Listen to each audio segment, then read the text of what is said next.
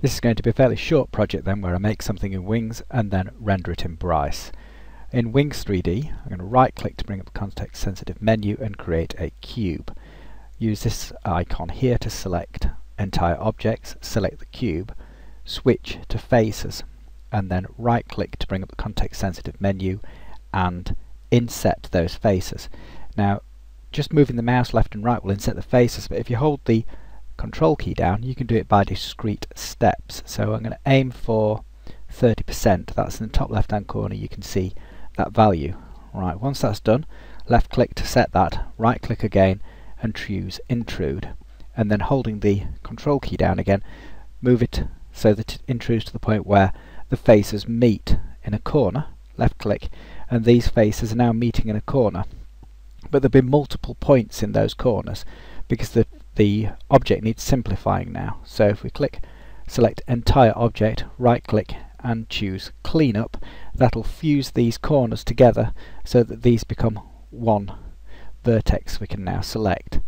Press space to deselect everything, use this selection tool to select the edges, click on this edge, any one of these internal edges will do, use I for identical so they're all selected, and then right click and bevel, and just bevel it a little bit, and then left click to set the bevel level, right click again, scale uniform, and if you scale it in so it's somewhere in this region, just so it's inside, so you've created middle button to rotate your view, that sort of shape with these internal faces selected.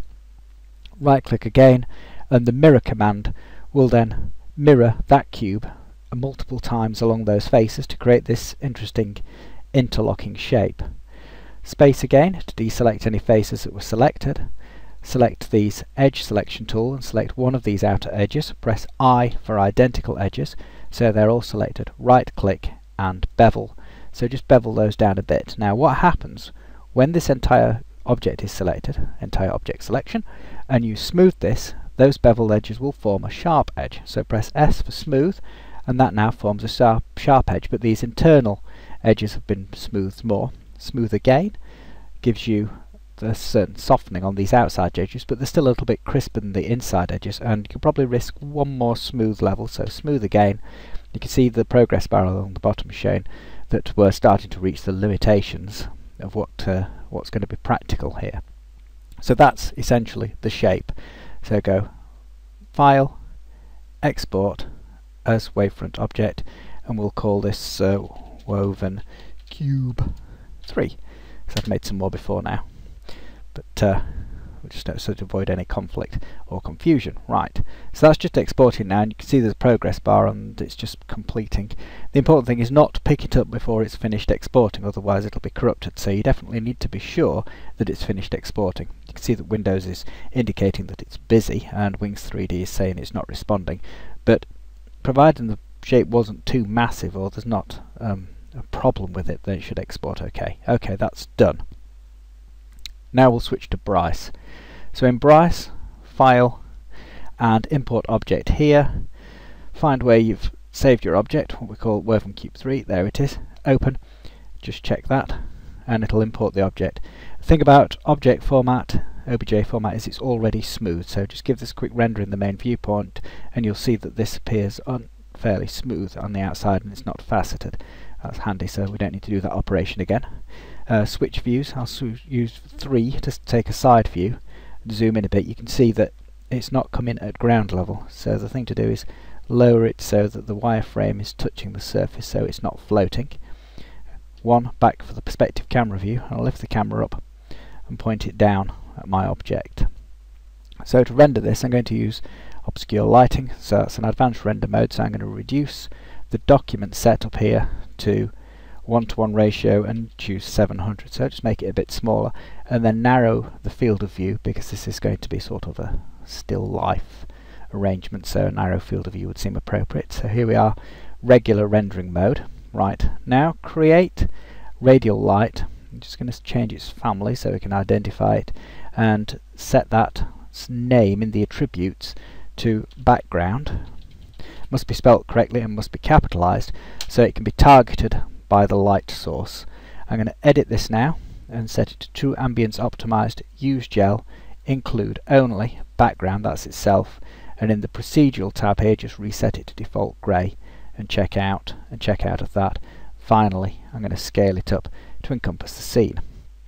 If this intersects the infinite plane at the bottom here, then you'll see a line, and I might have to enlarge it still further, but we'll see how it goes.